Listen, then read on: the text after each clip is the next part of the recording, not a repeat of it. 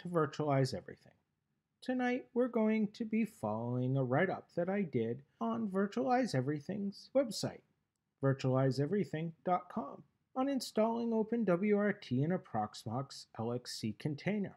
So if you viewed Canonical's website, you've actually seen that there's a whole entire database of LXC templates there, and we're able to use almost all of them. But the OpenWRT template, when you try to download it and run it, presents problems. Well, we have a few workarounds around that, but we're unable to use Proxmox's web interface to do it. So tonight is meant to be a tutorial on just how to get OpenWRT up and running on your system. So let's look at the process. The first thing we need to do is browse to this path. And once you fill out a few more questions, you'll end up here. So you're going to need to give it the version number and the type of system you're running, and then you're going to end up at this window. So then we're going to need to download it. So the roots tar xz file is what we're going to need. So let's copy the link address, go to our system, select local, and download from URL. Download that, and we're going to call the file openwrt.tar.xz. Now we're given a hash algorithm, so let's go ahead and use that and download. Alright, so now we have the template. So we can try the web console feature just to see what happens. So let's select our server.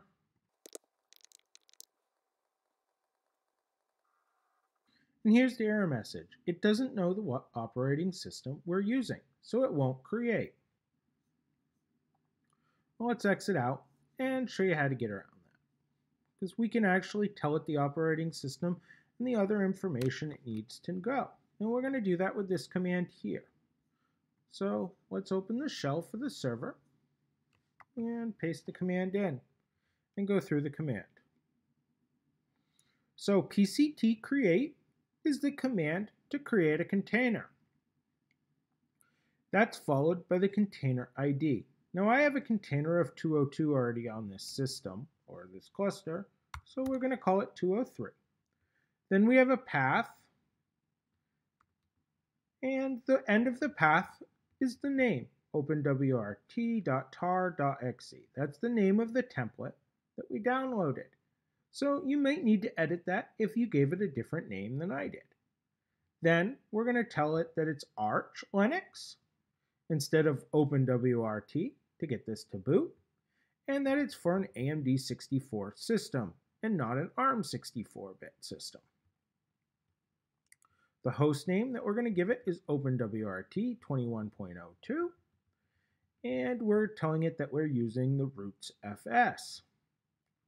And we want to store it in the local LVM under a container ID number of 203 with 1 gig of memory and 2 CPU cores max. OS type of unmanaged and an unprivileged container. Alright, so we hit enter and we've made our container. So now we can close our shell and we see our container right here. But there's no network configured. So let's go ahead and look at adding some network to this.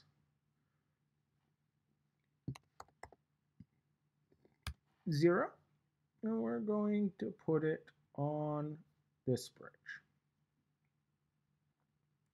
And we're going to assign that to DHCP. Then we're going to go ETH1.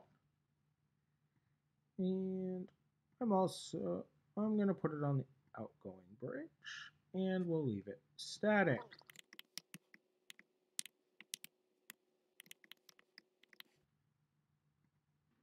Alrighty, now we can go ahead and start this up and open the console and watch it boot. Alright, so let's see if we can get into the web interface. And it's 76.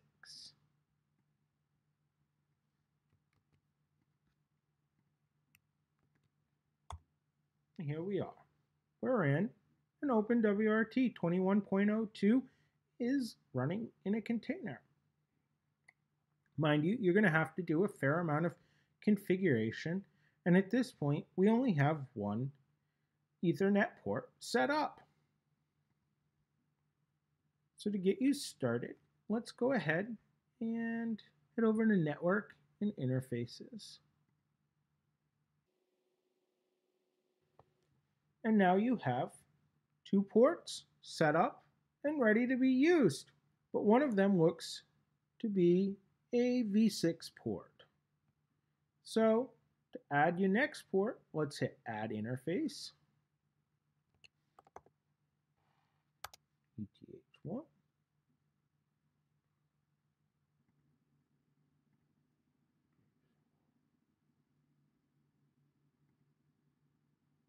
Come up.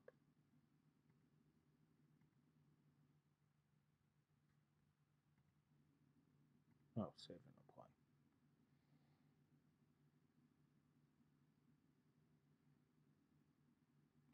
So there's your second port set up and working. Stay tuned for more videos to come on configuration as we work more with OpenWRT. But there you have it. We have OpenWRT working in a container on your Proxmox system. I hope you found this useful and at least educational. As always, have a good night.